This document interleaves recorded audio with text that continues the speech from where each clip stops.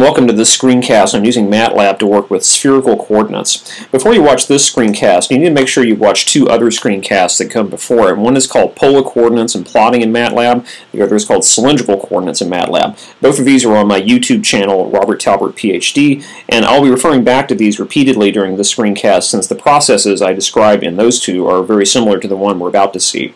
First of all, let's take a little review of spherical coordinates. Now, spherical coordinates, just like rectangular or what we call Cartesian coordinates and cylindrical coordinates, are just one other way of giving the address of a point that's in 3D space.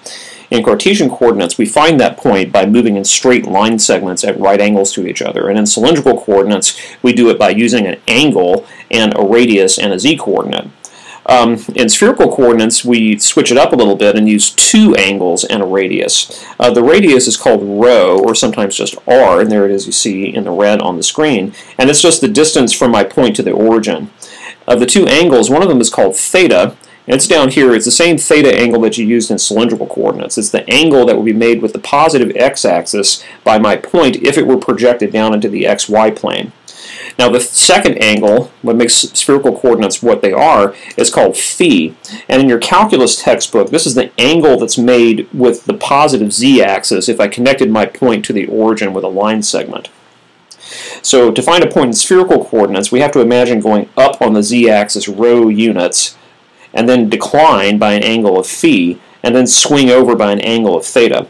Now rho, or r, is typically thought of as being non-negative. Theta is between 0 and 2 pi, and phi is between 0 and pi. A phi value of 0 would put you up on the positive z-axis, and if you decline by an angle of 180 degrees, that would take you from the positive z-axis down into the negative z-axis, which we don't see on the screen right here. Anything larger than 180 degrees for phi could be measured by an angle less than 180 degrees if you change up your theta.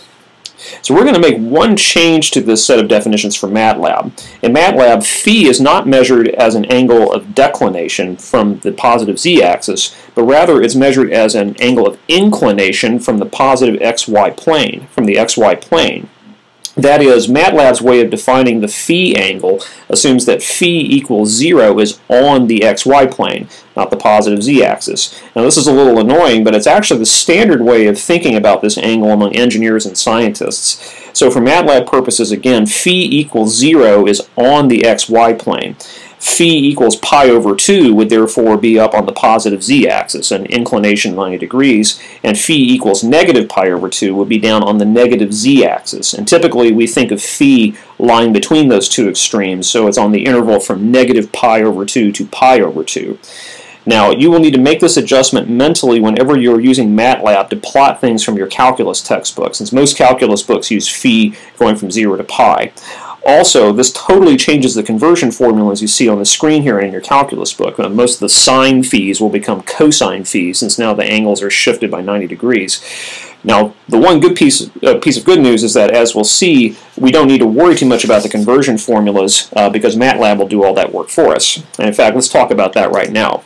So MATLAB does contain two functions, just like with polar and with cylindrical coordinates, for converting back and forth between Cartesian coordinates. The first one is cart to sphere, C-A-R-T to S-P-H, and that, of course, converts from Cartesian coordinates, x, y, z, to spherical coordinates theta, phi, rho. And the backwards version of that is sphere to cart, which does the exact opposite of that. Each function takes 3 inputs and produces 3 outputs, and they both do exactly pretty much what you expect. One thing to note is the order in which sphere to cart accepts inputs. It has to go theta, then phi, then rho. Similarly, the output of cart to sphere has the same ordering.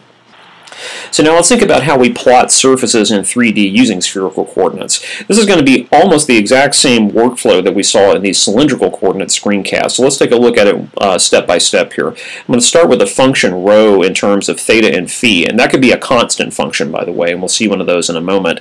Then I have to create a vector that specifies the values of theta that I want to plot using the linspace command or the colon syntax for creating vectors. Then I need to create a vector for phi, my other input variable, the same way. Then I have to create a mesh grid for all those inputs so I can attach a z-value to them and plot them pointwise. And then I need to create a matrix of rho values using my function of theta and phi. Then I'm going to use the sphere to cart command to convert all of those theta, phi, and rho values en masse to Cartesian coordinates. Once I've done that, I just have a whole bunch of x, y, z values in Cartesian coordinates, and I can just use the usual surf or mesh or related commands to plot the surface. So now let's look at a very simple example of a spherical surface. The simplest possible spherical surface is just a plain old sphere itself.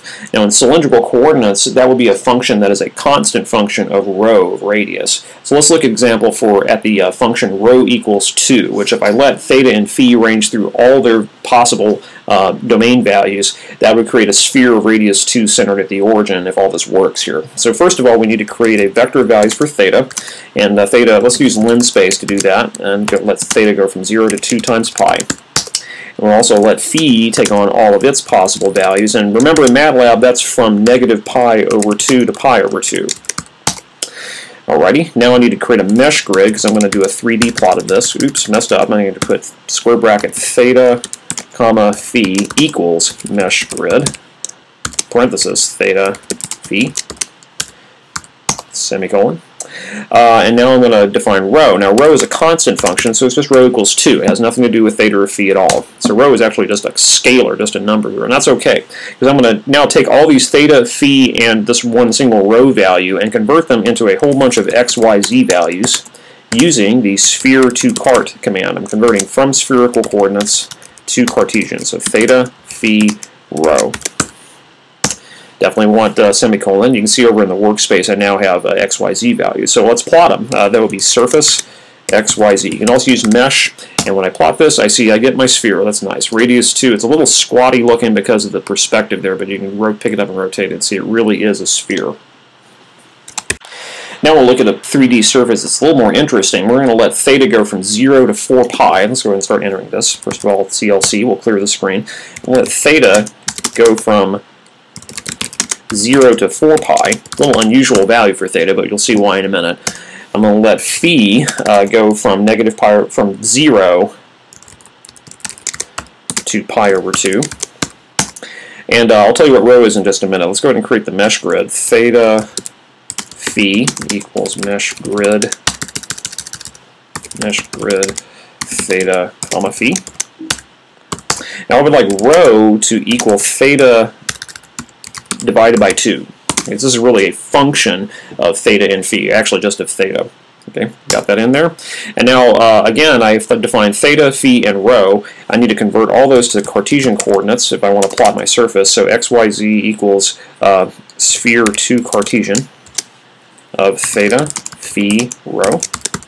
And now let's see what kind of surface I've got. If I plot surf xyz, so you get a kind of an interesting looking little shell-shaped region like so, and you can get up underneath it and see the spiraling effect that you have there, or by letting a rho equal some fraction of theta. So that's kind of cool. What's actually cool too is that since I'm using just the regular surf command, I can use other related commands. Like for example, suppose I wanted to put a contour plot along with this thing. Well, that's easy enough to do. I just have to go and use, instead of surf, use surf C XYZ.